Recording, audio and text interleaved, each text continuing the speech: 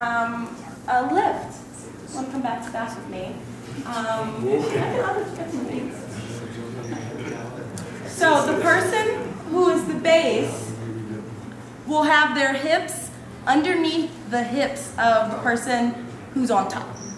So base, hips underneath. So how does that work with two people that are different heights? It's naturally how she wants to where my hips are. But then, if he wants to lift me, he can just go under my hips. Okay. Yeah. Cool. Yeah, there we go. So be under the hips if you're lifting. Absolutely. Okay. If you have lower back or sacrum issues, really listen to where your body is in this moment and decide whether this is a good idea or not, and take care of yourself. Agreed. Cool.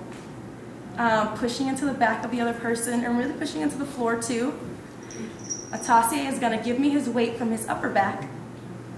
I'm going to listen. I'm not going to go any more than he tells me to. I'm reclining as if I'm actually laying down. I'm actually allowing my weight to fully drop. I shift my weight. Once I feel I have him, I can straighten my legs. Play with bending your legs if you feel stable. Maybe shifting. And then when you're done, super important, you bend your knees, set your person down, and you push, no, person, come back, put your head down.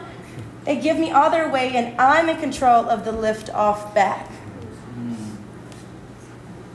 And then we're there. So the person who's going down or being lifted is in control of the beginning and I'm in control of the end.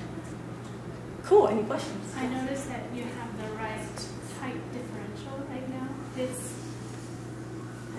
bottom is up above your bottom. I think that's really important. So whoever Absolutely. is Sacrum wants to get down and under the other person.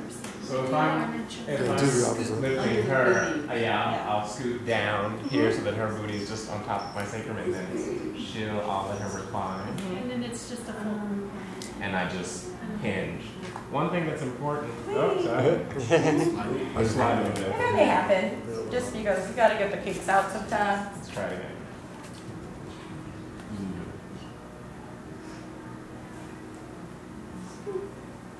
And so the person who's in my position, one thing you want to do is keep the angle of your body kind of going up so that I don't, create an acute angle and then drop her on her head. So you want to really kind of stay at least 90 degrees at the most.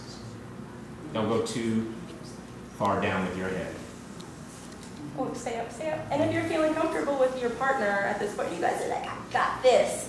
Try a pivot, a slide to the ground.